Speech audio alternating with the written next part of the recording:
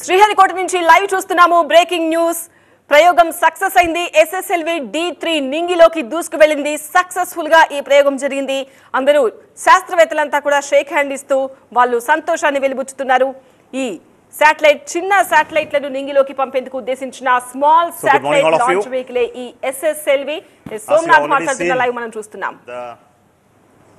Third development flight of SSLV D-3 with the EOS 08 satellite has been successfully accomplished. The rocket has placed the spacecraft in the very precise orbit as planned. I find that there are no deviations in the injection conditions. The final orbit, of course, will be known after tracking, but the current indication is that everything is perfect. The EOS 08 satellite as well as SR0 satellite also has been injected after the maneuvers.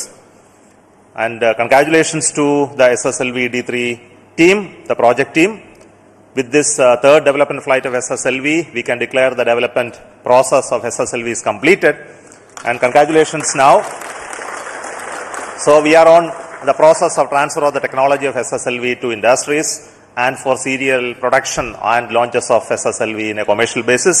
So it's a great beginning for the rocket, the small satellite launch vehicle. And for us, the payload on this mission was EOS 08 satellite, which all of you are aware. It is an experimental satellite designed and realized by Isro for proving many technologies, including very important payloads. And I am hoping that all of this will be proven in due course of time. As I am aware, the satellite solar panels have already been deployed.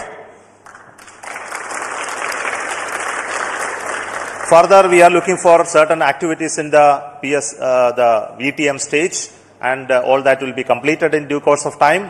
So congratulations once again for the entire team who worked behind the scene to develop this SSLV rocket, and its culmination of development program. Let us give a big round of applause to the entire team. I hand over now to the mission director, Sri Vinod. Good morning to all. Good morning, Isro. Good morning, India.